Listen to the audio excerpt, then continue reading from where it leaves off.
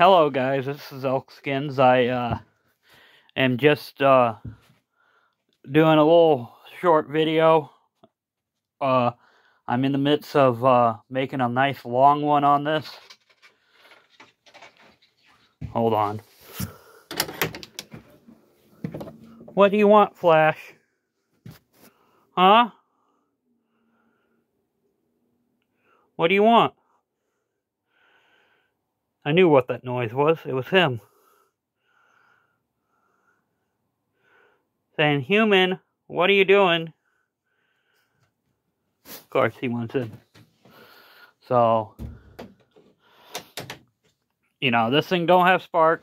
And, yeah, I could throw another coil on it, but why? I could be pushing all that snow and it lets loose. And I'd have a major mess on my hand.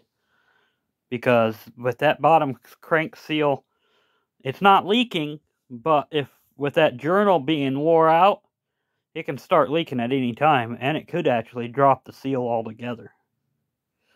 I've seen it. I've seen these twins with excessive but lower end play, and it's not pretty to keep an oil in them. So, that engine there checks out okay from time being. So, I just thought I'd give you guys a little thing. The trailer is done. It's got the tires put on it, greased. I will have to take the tires off and space up the wheels, but for temporary, it'll be fine. Unfortunately, if I get this thing done, I may end up having to use that trailer for the snow, because it's how I cart the gas can, the oil, and all that. I cart in a wagon, and my big wagon needs bushings, and it's has stuff in it, and I'm not taking that four-wheel wagon out. No way.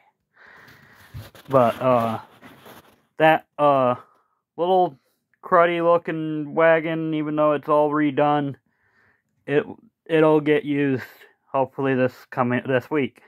It is Sunday, and the snowstorm's supposed to start Tuesday evening.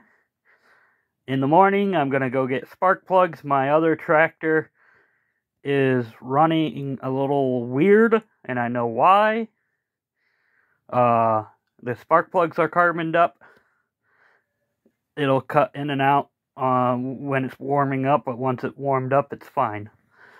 But I've had it happen before, and that's what it is. So, and this thing does the same thing, I'm sure, because it's wore out too. But that other engine, spark plugs look good, but they're still getting new ones. I've got to drain this engine out on oil, and I got a bunch of other work to do. I got to pull this thing all apart, get the flywheel off, get the starter off. So, I'm gonna do what I can tonight, and then hopefully finish it tomorrow.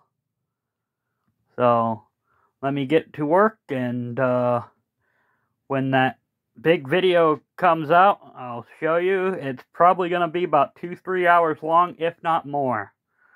So, I'm going to fair warn you guys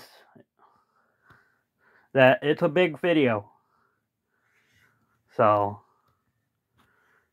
and it's not going to be actual wrenching on the machine. It's going to be on the engine, how I am doing it.